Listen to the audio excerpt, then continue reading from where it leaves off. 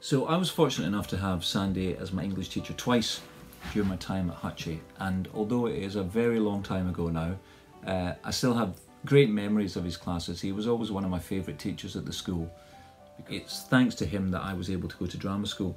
I'd been offered a place down south at Lambda, and I was struggling to find the funding for the fees and everything. And he'd heard about my situation, and so he suggested I apply to Hutchie for a bursary, a further education one. So I did, and they very kindly gave it to me. And I know that he was instrumental in that. I don't know whether I could have studied at drama school, and consequently whether I would have had the career that I have now. So I'm incredibly indebted to him. Hutchie was a huge part of Sandy's life. He was a bursary boy himself. He was a pupil. He was a teacher. And I love the fact that through this he will continue to be a part of Hutchie's life.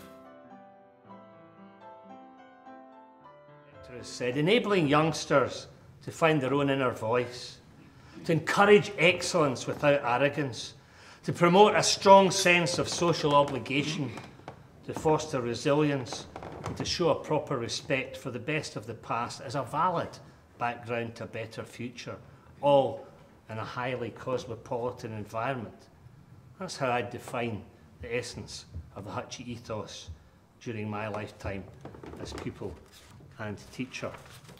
So if you can help in any way, financially or with your time, raising funds for this bursary, I know he would be so happy about that, and would be delighted at the thought of some other boy or girl benefiting from the education at Hutchie in the way that he did.